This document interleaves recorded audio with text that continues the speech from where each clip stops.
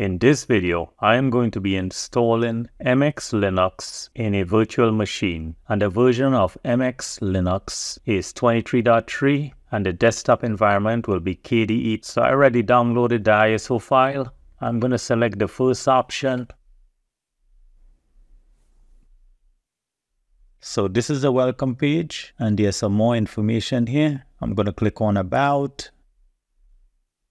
And here it tells you the MX version, which is 23.3. This is the desktop version, KDE Plasma version 5.27.5. This is the Debian version. So I'm going to click on Install MX Linux. So this is the installer page. This is terms of use. So I'll click on Change Keyboard Settings. There's layouts, hotkeys, and advanced. I'm going to leave it as default. I'll click OK. I'll click Next. So here's where you have to select the type of installation. There's regular install using the entire disk, and there's a customized disk layout. So this is the size of the disk in the virtual machine I'm using, 50 gigs. So if I want to adjust this, I can just adjust it just by sliding it with the mouse.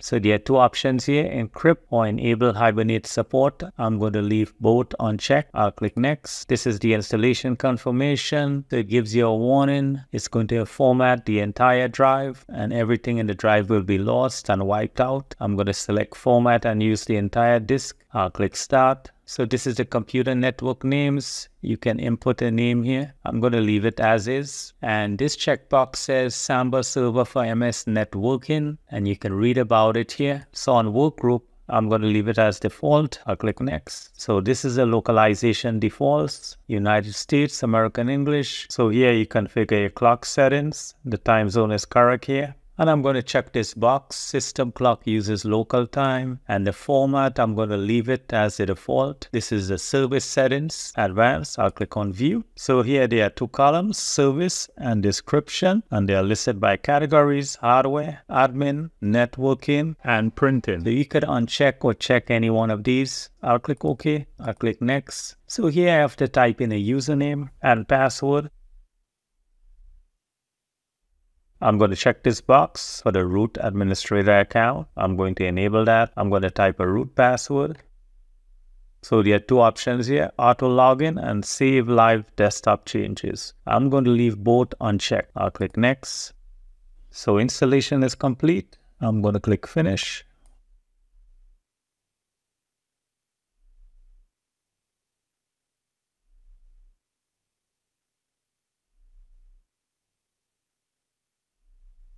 So this is the login screen. There's a virtual keyboard and this is the desktop session. Right now the default is Plasma X11 and there's also an option for WLAN. I'm going to leave it as Plasma X11. I'm going to close this. So this is the applications launcher. So this is development, this is games, this is graphics, this is internet. This is multimedia. This is MX tools.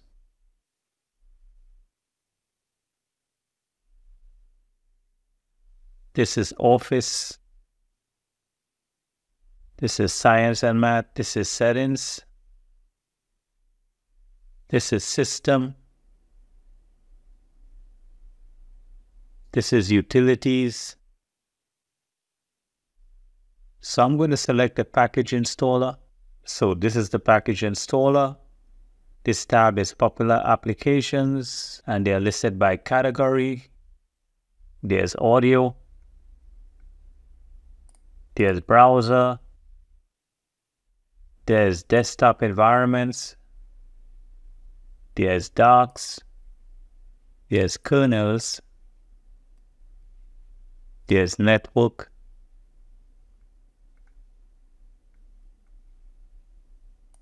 There's utility. So there's enabled repos. This is test repo. This is Debian backports. Flatpaks.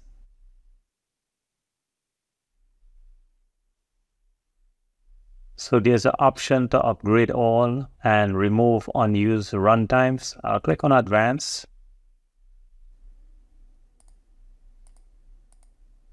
I'm going to install Spotify.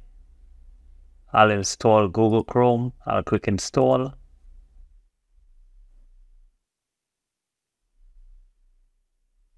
Okay, so all the packages were downloaded.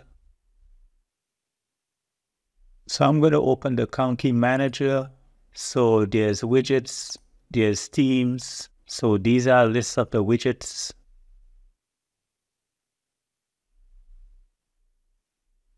So right now, this is the only widget here. I'm going to uncheck that. I'm going to check this widget. This is how it looks. I'll check this one.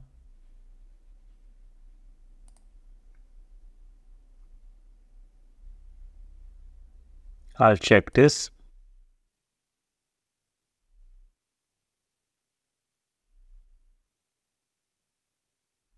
So there's a lot of options you can select.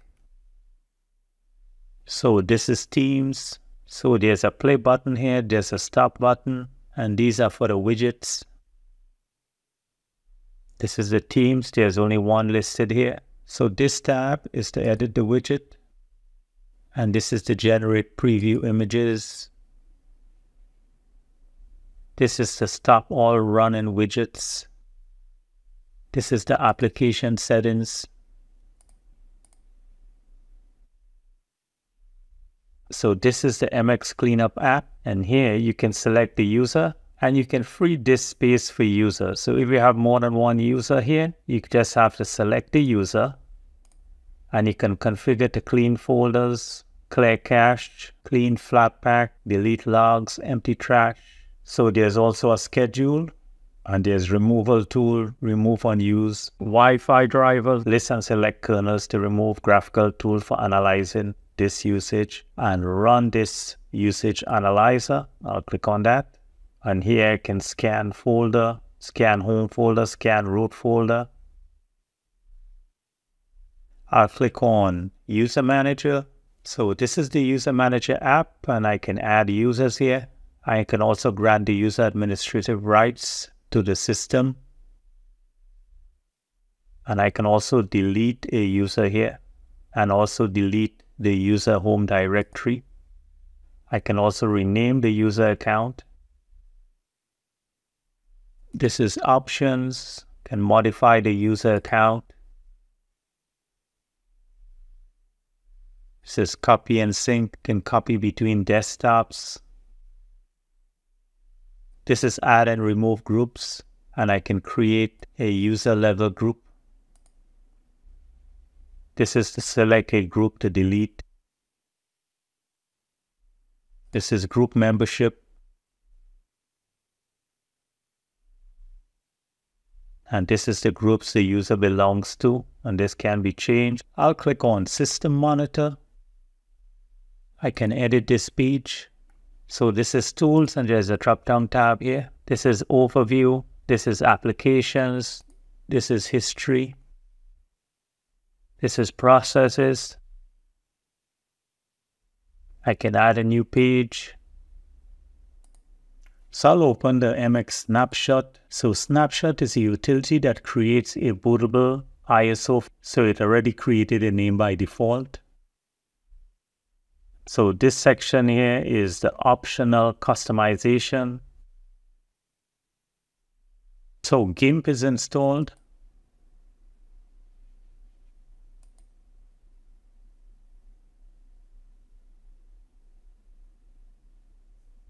So I'll open the live USB maker and you can create a bootable USB drive here.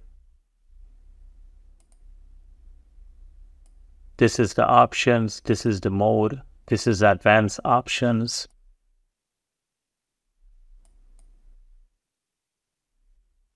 This is the KWrite app.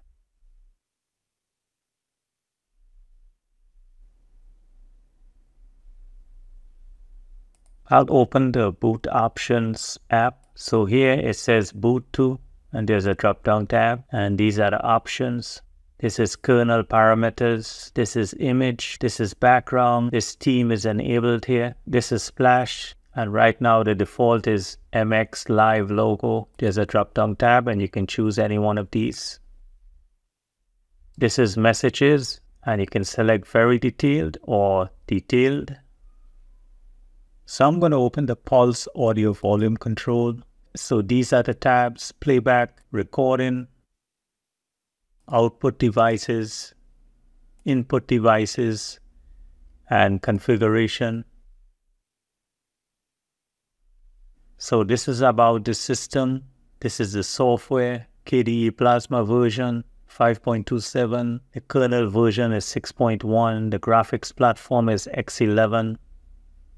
So I'll open the boot repair app. So this boot repair is a utility can be used to reinstall the grub bootloader. And it gives you further explanation here. So these are the options.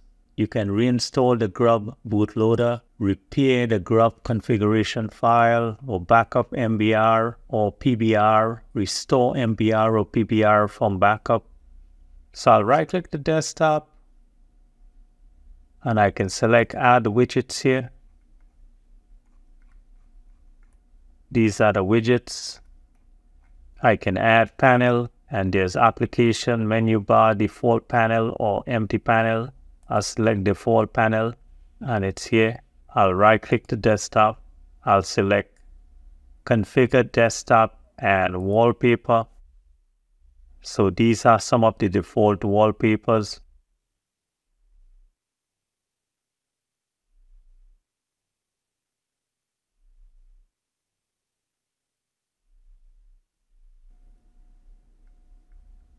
I'll select this wallpaper. I can also get new wallpapers from online and I can choose from categories.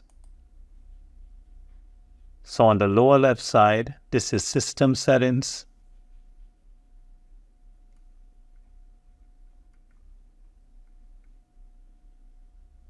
This is the Dolphin file manager.